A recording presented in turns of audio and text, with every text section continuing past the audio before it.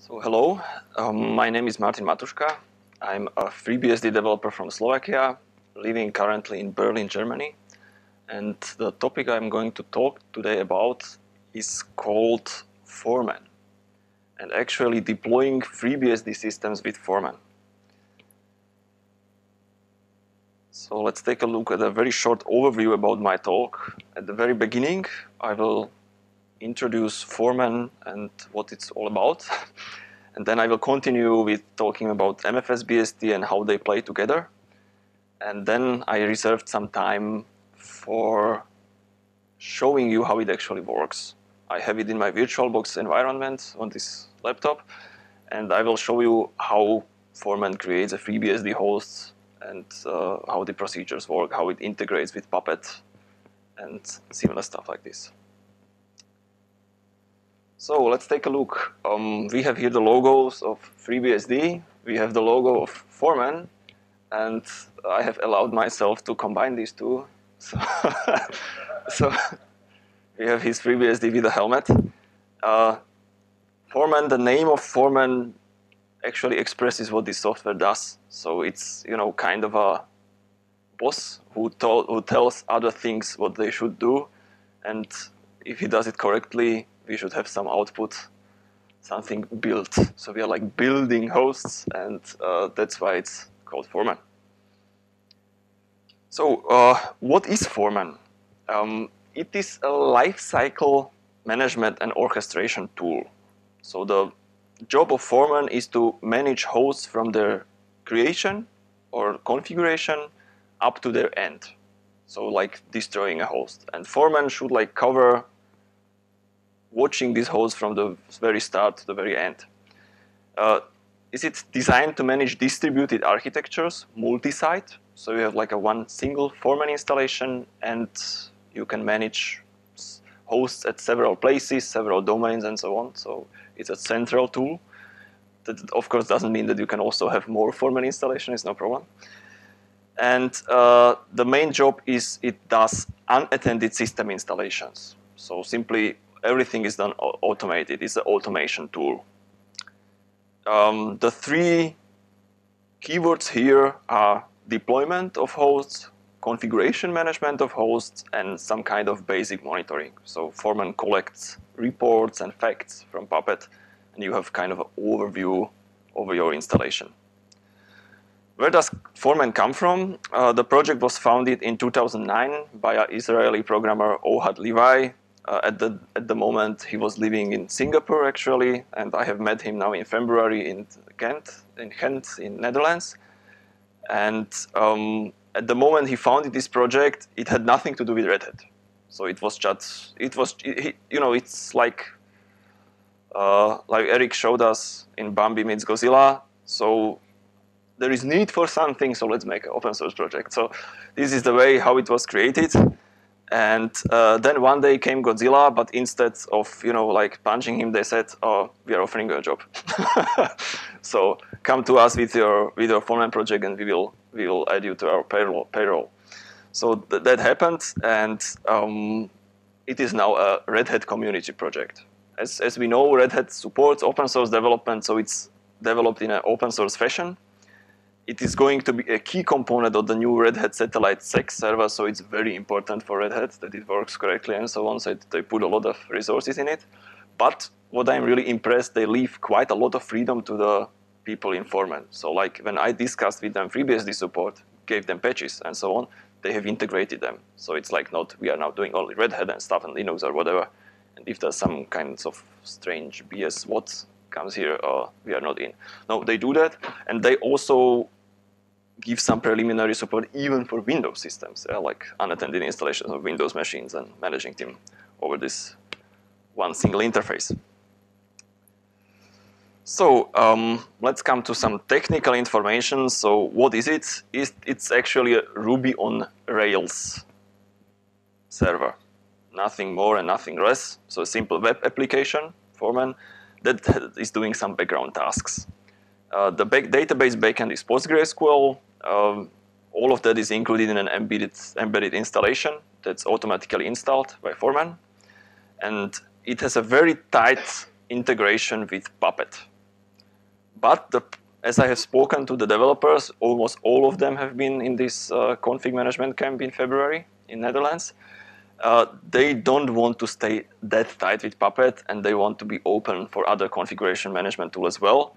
And there is already preliminary chef support available, of course, partially thanks to me, because in my company we are using Foreman with chef. So it's like that. Okay, now Foreman has two primary components, the Foreman server itself, and then there are systems called smart proxies. I will show you later what these are. But these two components are the key components you always need to run Foreman. About host OS, there is an automated installer using integrated Puppet available for Red Hat or CentOS Linux. And for FreeBSD, there's only things I have started, and there is also Michael Moe helping me doing this. We have, for starters, a smart proxy port. So on FreeBSD, a fully working smart proxy can be deployed. So let's take a look at the architecture of Foreman. So Foreman is the central component, so it's designed to be a single instance. Of course, you can run more Foreman instances, but each of them has separate configurations, separate setups, and everything. Here you can like reuse the common components for all of your deployments your site has. It provides a web interface and a RESTful API, so if you have your own applications and want to instruct Foreman to do something, you can do it via this API. The main job of it is to perform orchestration tasks. It includes creating hosts, destroying hosts, changing the states of hosts, internal states, like is a host going to be built, is it already built, updating parameters like IP address and stuff, so it's capable of doing even these management tasks.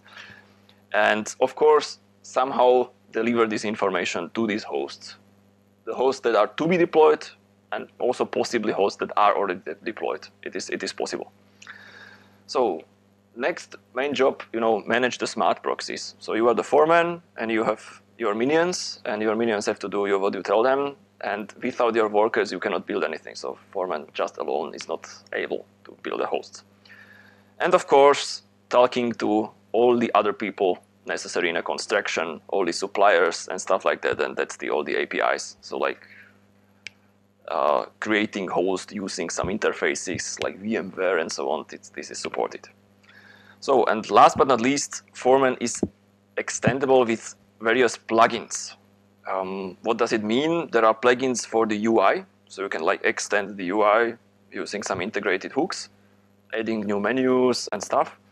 And there are also there's a special program called Foreman plugins, and this extends the orchestration. So you can now tell him, before building a host, run this script. Or after building a host, do this. Or in the phase of building a host at this moment, do something. So you can like really very fine, there is a fine graduate control over the whole process, what is done there. So let's go to the smart proxies. Smart proxies are deployed decentrally, so they are on every site where Foreman is to be deployed. Why?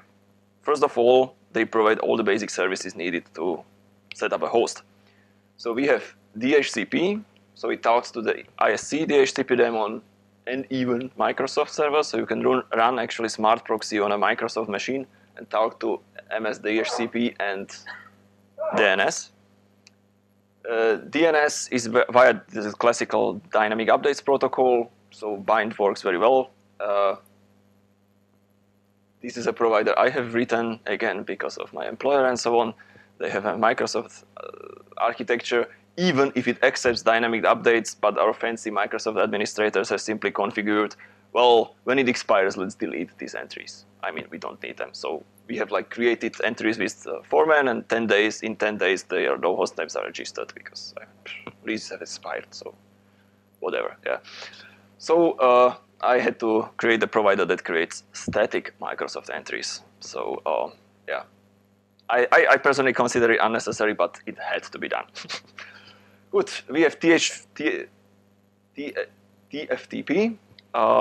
That's the classical TFTP daemon, can be used in FreeBSD on Linux. What Foreman does is really only putting files into the THTP boot directory, which is served. So actually it doesn't manage the daemon at all. Then we have BMC. BMC is utilized to manage hardware hosts. So you can like power up a host using the standard IPME, or you can shut down the host. I think no other functionality is currently implemented. But it's very important because these ways you can like, I guess also reset is possible. I'm not sure. But you can like power it off and then power it on again, and it might get reinstalled if you want to reinstall a hardware host without manual intervention.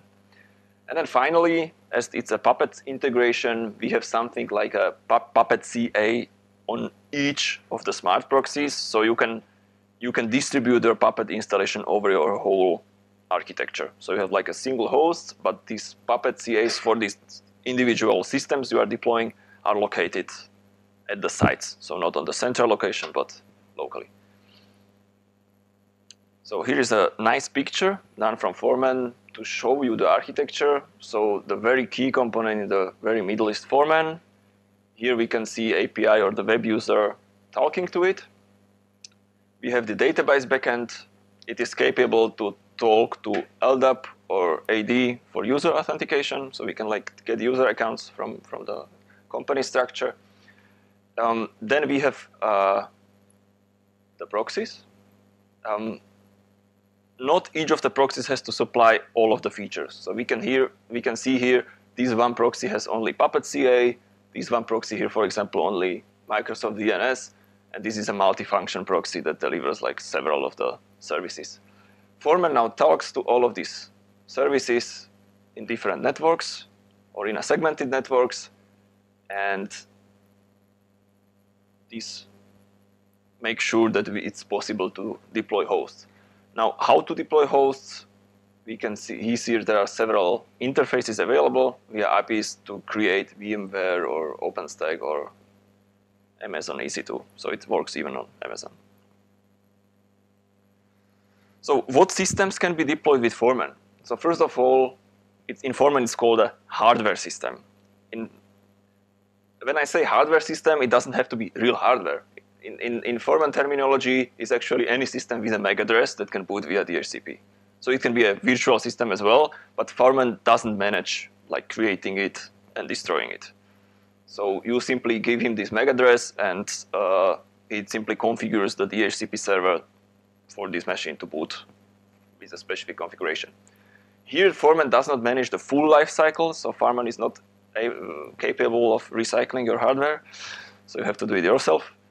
And on the other hand, we have the virtual systems, and here Foreman manages the full life cycle. All of them are contacted via the Ruby FOC library. It's called FOC, and it's the cloud library for Ruby to speak to all of these services. So Amazon EC2, Google Compute, libvirt, DoubleStack, Ovid, Rackspace, vSphere. These are actually the main ones supported by Foreman, but FOC does support more. So it might happen if there is interest that additional providers might get integrated. When the FOC functionality is already there, because for some parts, even for vSphere at my company, the FOC wasn't completely okay, so I had to add patches to FOC and add patches to Foreman to make it work correctly. But now it's fine. It's usable at the moment. Good. How is Foreman configured? I will show you later really directly how does it look like, how does the UI look like, what we are actually doing there. But now I simply tell you shortly about some keywords. So it's divided into 3 points: infrastructure, provisioning, and configuration. What are these? Infrastructure, here we have domains. So domain is a central part, takes a central role in Foreman. With domains, all hosts has to be a member of a domain. Even subnets have to be associated with a domain. So a domain might have several subnets and lots of hosts. The domain also is served by the DNS server, so it has to be something the DNS servers served here support. It might be a virtual one. For my demonstration later, I have created a VBox domain, top-level domain for my VirtualBox here, but it might be also a real domain. Then we have subnets. It's a simple subnet configuration where you tell the system all the networking data about the subnet, and also you tell him, please make my host only from IP address 100 to 200 or whatever at the very end. Then we have compute resources. These are the actual connections to the systems like vSphere and so on. So you have like to enter some kind of address, login, and data. So Foreman can talk to these systems. So you enter all the credentials here. And then we have something like compute profiles. That's new. That has been added in Foreman 1.4. And with compute profiles, you can find, when you create host definitions, you can also say how should the host look like in vSphere. That was not possible before. Before you had to enter all the data each time, like how much memory should the host have, how big is the disk, what storage space to use for the disk. You can like pre-configure all of this in several host groups now. And if you create a host in this group, it automatically gets all of this data. So provisioning, we have operating systems. The core operating system of Foreman is, of course, Linux. So you have like many Linux flavors, but Windows and now also FreeBSD are supported. We have provisioning templates. That's actually I would say, the key feature of Foreman, because these provisioning templates are like script-driven, variably created instruction sets for the individual hosts. How should they build themselves? It's very important they have to be supported by the boot image. So if you are creating Linux hosts, for example, for Red Hat, it uses this kickstart configuration. So there is a kickstart script that's downloaded by the installer, and then it's executed. And FreeBSD, I am currently using a self-crafted script that uses this, but it's also possible to write something to use a psysynstall configuration script for automated deployment. So you will use the very same psysynstall script as other people use for automated deployment. But it's not well documented. The documentation for psysynstall automated deployment is not yet really done or really available. So even if I heard in previous talks that FreeBSD is well documented, there are still things missing. So there is still work to be done. Okay, installation media. That's web URLs that point to your media. For FreeBSD, I have simply a URL that points to my base TXG and kernel TXZ and kernel TXZ. That's everything you need to deploy a FreeBSD system. And at the end, architectures. It's just a placeholder, I would say, but in general, it uses this Linux terminology x86, 64, and i386. But it doesn't really do nothing. It just adds this architecture name to some variables. That's everything it does. So configuration, we have these host groups, very important. That's something, it can be nested. That's where you define how your host should look like. What should they do? What are they a member of? Which is their smart proxy that manages them, and so on. Then we have environments. That's already comes from Puppet, but I'm using it for Chef as well. So you say your host is the production host, is it a development host or testing or whatever. You can create as many as you want. It's then processed by Puppet. So Puppet then knows this is production environment, so this host is in the production environment, so use these classes and this configuration. And last but not least are smart variables. That's something I really like.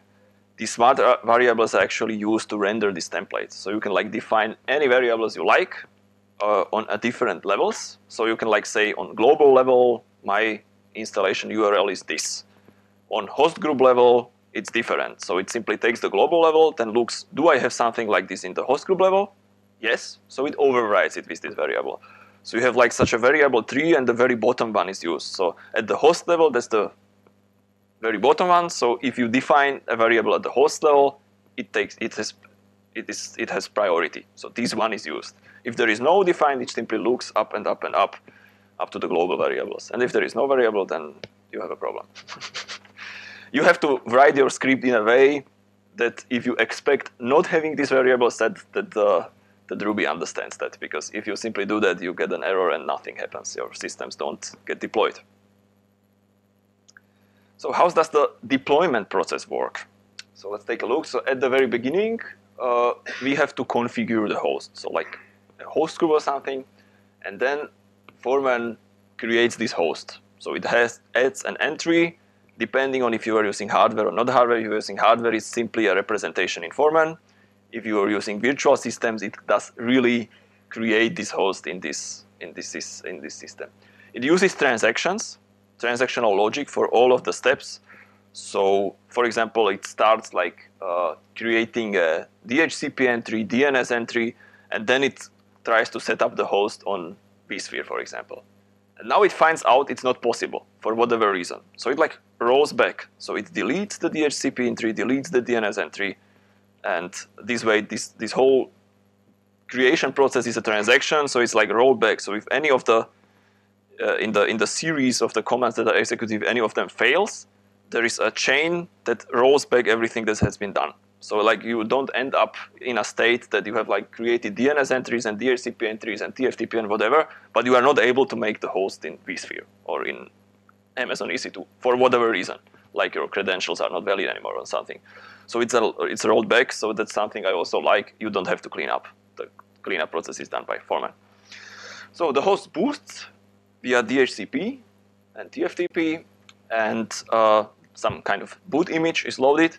And the job of this boot image, you have to pass parameters to it, or it has to be pre-configured somehow to download via HTTP or HTTPS this provisioning script from Foreman. It's simply a web page that's given only to a specific IP address, so not everyone can request that. And using this web page, you are then, it's simply a script or something that's downloaded, and how it is processed is up to the image.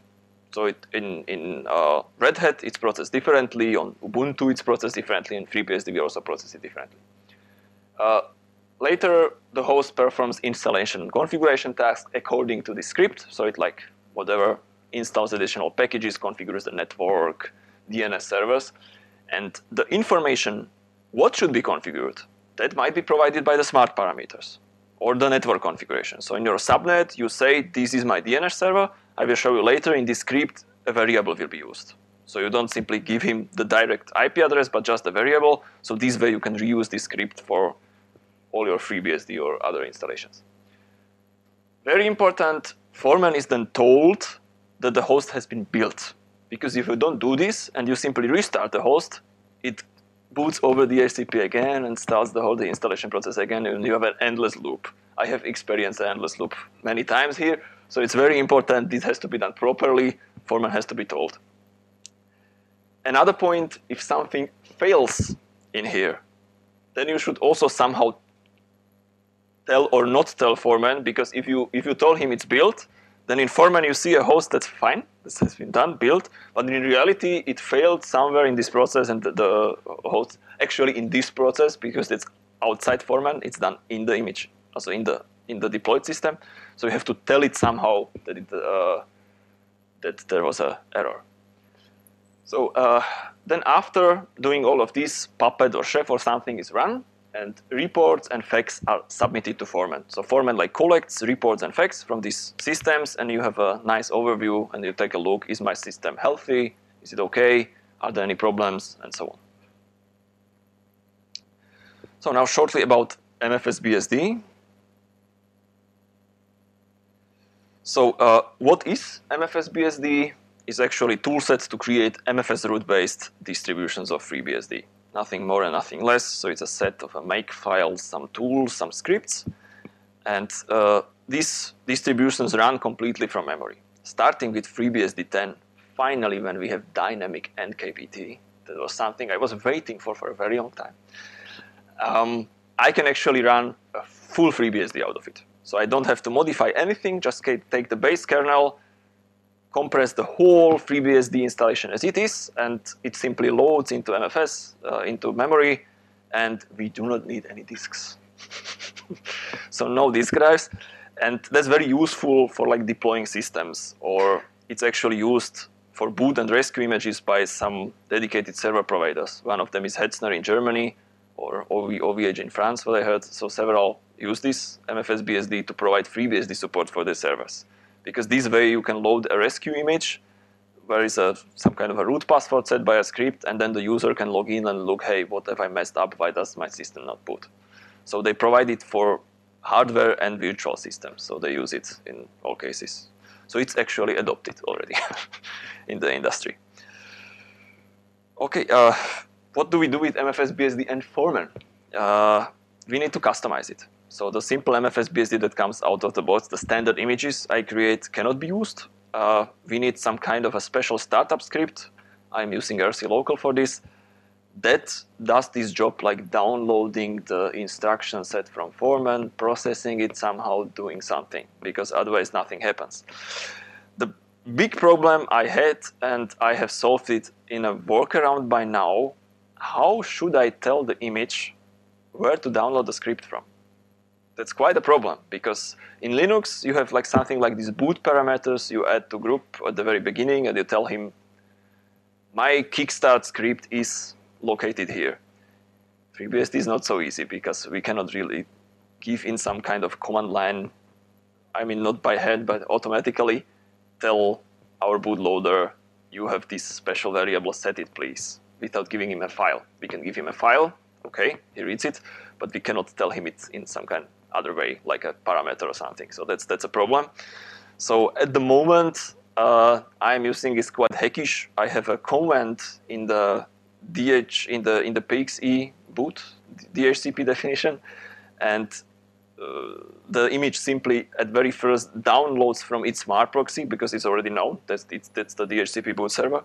Downloads the TFTP this TFTP file via TFTP, looks into this command, what is my URL, and then downloads. So it's like a kind of a workaround, but I do not know. Oh, sorry.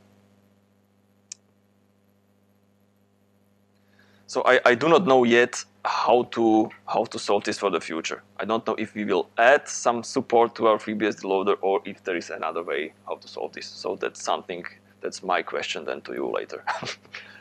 Good. The Foreman URL is downloaded from a source, and this provisioning data has to be somehow processed. So let's sum it up.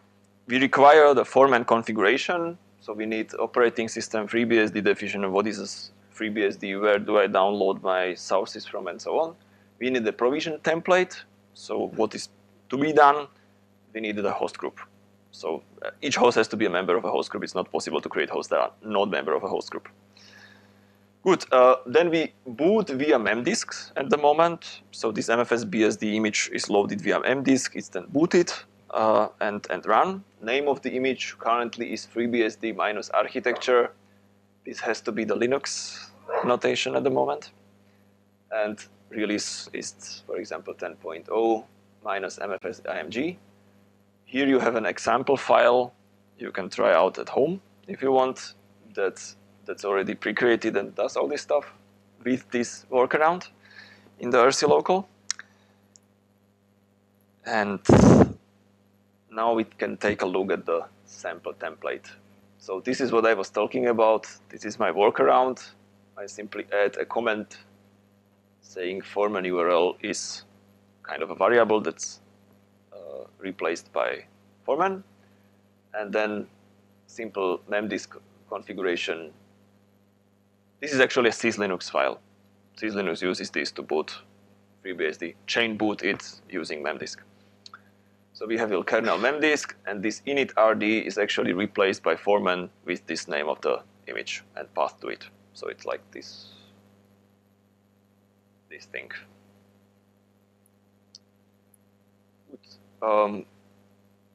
That's the simple script, and now let's come to how does my example provisioning script look like.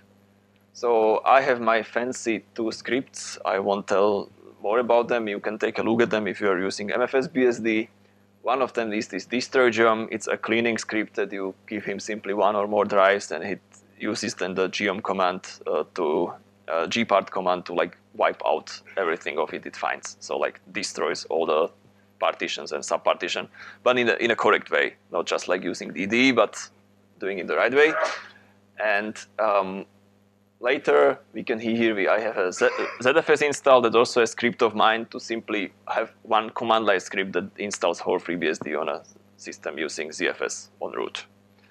So these systems installs it on a ADA0 disk drive. I tell him what is my desired swap size.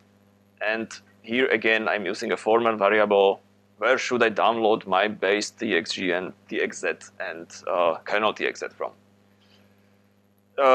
Then I'm setting a root password. I had to investigate a little to find out how to set a FreeBSD root password in one line without doing anything. So you can do it like this. It works. In this case, this root password is already encrypted. So it's already the hash. And this way, you can do it without PW asking you anything. So it's simply done. Then we configure our rcconf. So I'm setting a host name. Again, Ruby syntax of the templates of Foreman. So Foreman adds this for me. I'm configuring here some kind of, this is for VMware here, but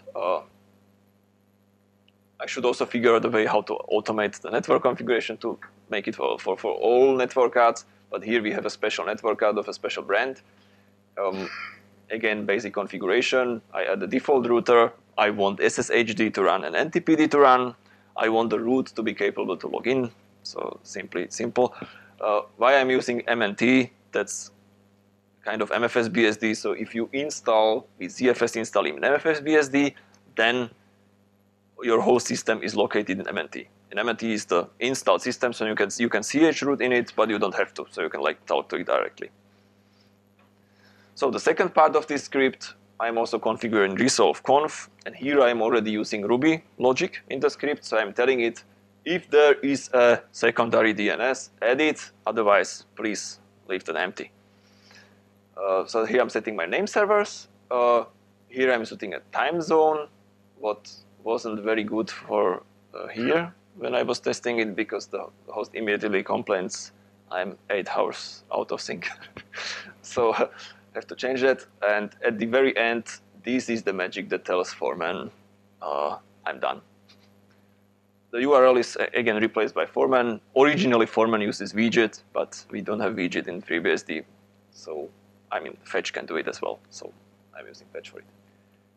Very important, I have added sleep 5 seconds, please, so that Foreman can like unconfigure DHCP in a timely manner. Otherwise, if it takes some time, you might have a problem again that the system starts booting and the DHCP is disabled after the system starts booting. So we don't want that either. Okay, let's come to the demonstration part. So, yeah. So this is how the login screen of Foreman 1.4 looks like. They have changed the looks. So 1.3 was different. So I log in as root. And at the very beginning, when you get into Foreman, you have here a overview screen. So it's called dashboard. At the moment, I don't really have any host there. So it's like only himself seeing there. And all of the configuration and management is done in these menus, sub-menus at the top. So here can we see this infrastructure part. So we have the smart proxies. At the moment, there is only one smart proxy running on the very same host as the system. We can see the features of the smart proxy. So it's providing TFTP, DNS, DHCP, Puppet. Here we can like import subnets from the proxy. So if the proxy has DHCP configuration for some subnets, we can import this configuration. We don't have to configure it ourselves. Then we have something called certificates. That's Puppet certificates that have been issued. Good.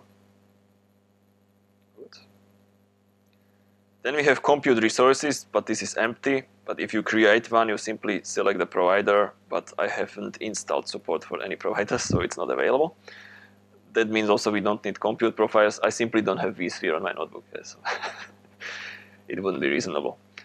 So we have subnets. I have created here a simple subnet configuration where we can see again, we have a name, network address, mask, gateway, DNS server, stuff like that. All of that is used in rendering the provisioning templates. it's member of a domain and some proxies. Here in all cases, it's just a single proxy, Foreman VBox, that handles this subnet. Domains, it's simply a list of domains that are included, and we can see also how many hosts are member of a specific domain. Good. All the magic happens actually here in the host groups, where I have created a FreeBSD host group. And if you take a look at the configuration, I have at the moment only a single environment production. Then we have some Puppet configuration that's all done by the same server. And we have the network, so it's a member of a domain, member of a subnet, and operating system. So we have the architecture at the moment, this x86, 64, and operating system is FreeBSD 10.0. Media, I have configured here a mirror, that's a local mirror for me.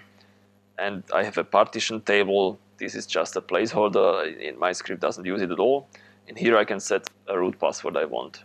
This is the default root password. If you are creating a host, you can specify your own. But this is the default. So let's make a fancy root password called tour or test, whatever. So it's now updated, this host group. And now we have these parameters that are empty because I'm not using any. Environments is this production environment. And here in Puppet classes, it's also empty.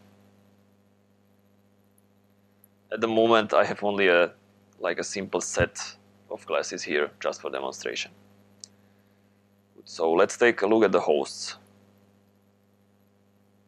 Foreman usually sees itself as a host. So we can see here Foreman.vbox. It's running on a CentOS systems. I do not have a port yet in FreeBSD for it. It requires quite a lot of Ruby gems that have to be also ported, so it's quite a lot of amount of work. So I don't have that yet, but we are already able to deploy FreeBSD hosts. So here I have a FreeBSD host. I do not want it anymore. So let's wipe it out. So it's now deleted. And we might now want to create a FreeBSD host. I will switch to VirtualBox right now. Okay. And for this purpose, I have created a VirtualBox host, a second one, using an internal network interface or a host-only adapter actually, so we can SSH to this host as well. And some memory settings, like here one gigabyte of memory. Typical storage, here a 10 gigabyte drive. At the moment, I have already deployed this host once, but that's no problem. It can be deployed as many times as we want. So it simply boots from DHCP and gets installed. So what do we need now for this demonstration to show it in Foreman? Actually, we need only this MAC address, as I've been telling. So we have to go into the network menu, look under advanced, and copy it. Then we go to Foreman and say we are making a new host. Let's give it the name demo or something.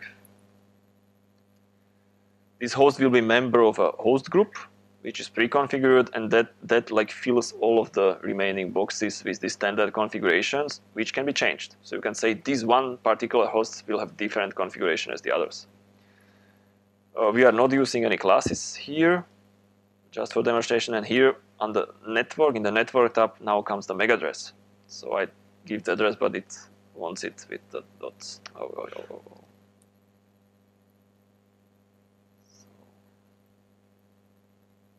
Okay, domain, auto-assigned IP address. I can also change it and tell him, no, I want 100 or I want 150. It's auto-assigned. If I click on auto-suggest, there's quite a lot of documentation inside, so it tells you why or how has it been auto-suggested and stuff like that. Okay, operating system is simply FreeBSD. Host will be in build mode when created. I am using not any partition tables, and here I could specify a different root password. So let's get to it. Okay, let's make the host. So it's here. So we have now a demo VBox host showing a B still pending installation. Now we go back to VirtualBox and I will simply fire up the host.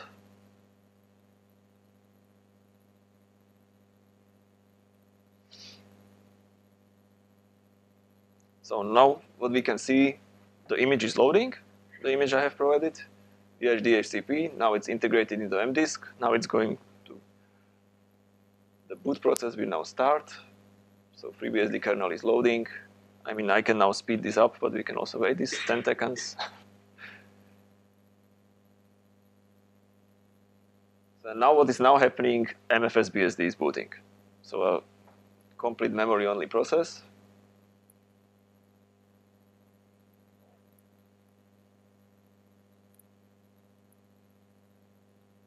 So destroy geom wipes out the hard drive. Base TXT, kernel TXT are downloaded. Tables are created. FreeBSD distribution is extracted.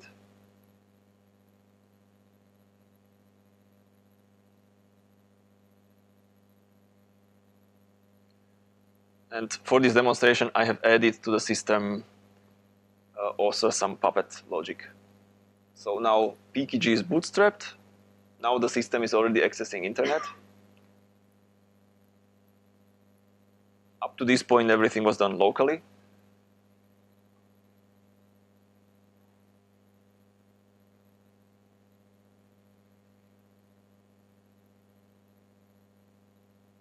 I hope that it will work.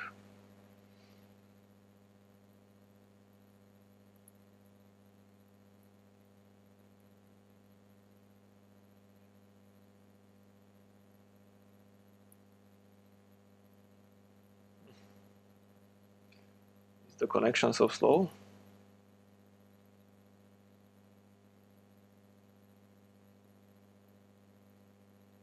Okay.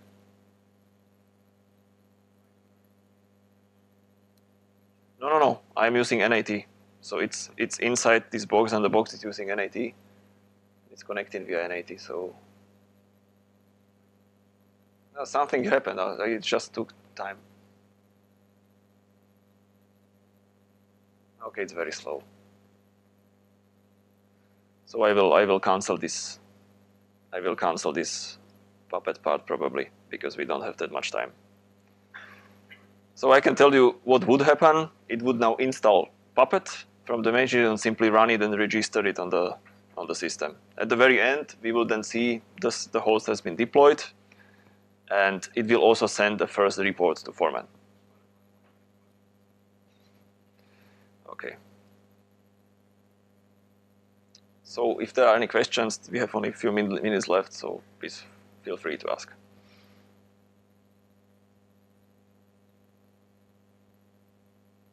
Yes? Definitely. At the moment, me and Michael Moore are working on it.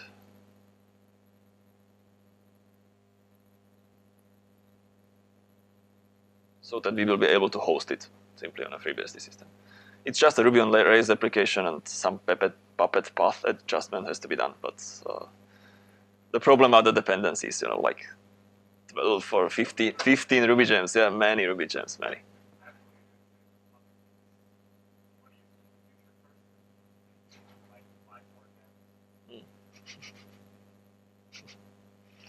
Okay, any more? Yes?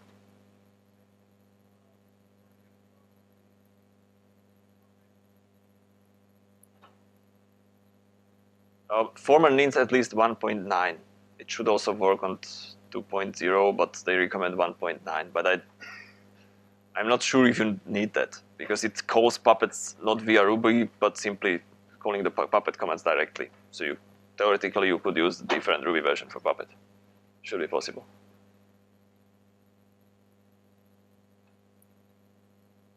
Okay. Any other questions? So thank you for your attention.